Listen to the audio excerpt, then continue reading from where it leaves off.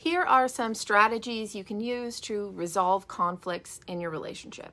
The first is communication. Make sure you're both actively listening to each other. Not just hearing each other, actually trying to listen.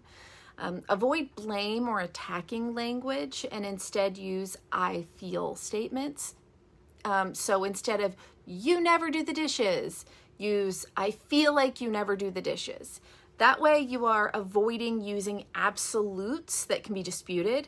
Yes, I do. I did the dishes 3 Tuesdays ago, right? And using I feel is less likely to trigger a defensive response. So it can just be very, very helpful when trying to communicate your issue. The second is if you are in conflict, it is your responsibility not to stonewall your partner. You need to express yourself fully. Your partner isn't a mind reader, and so they cannot help make things better if you aren't communicating what's really going on with you.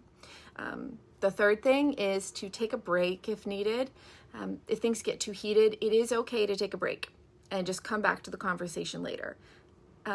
You just actually have to set a time to revisit the issue, and you actually have to follow through, or your partner will not trust this from you in the future. So I don't mean storming out the door. It means saying, I need a break to cool down and think, can we talk about this later or tomorrow or after dinner or whatever. The lastly is to learn to apologize. No one wants to be in a relationship with someone who cannot admit when they're wrong. It will cause problems. And you have to learn to forgive as well, be willing to forgive. Holding on to grudges and bringing up past conflicts over and over and over is going to damage your relationship.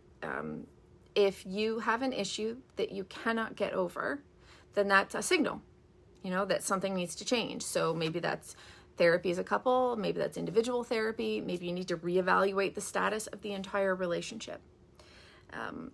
Conflict is a natural part of any relationship. It's okay to have conflict. It's how you handle conflict that really makes a difference for the health of your relationship. So by communicating effectively, communicating how you feel so your partner's not a mind reader, trying to find common ground, taking breaks when needed, and practicing forgiveness, you can work through conflicts, you can grow stronger through them, and actually end up building a healthier relationship if you can learn to resolve conflicts in a healthy way.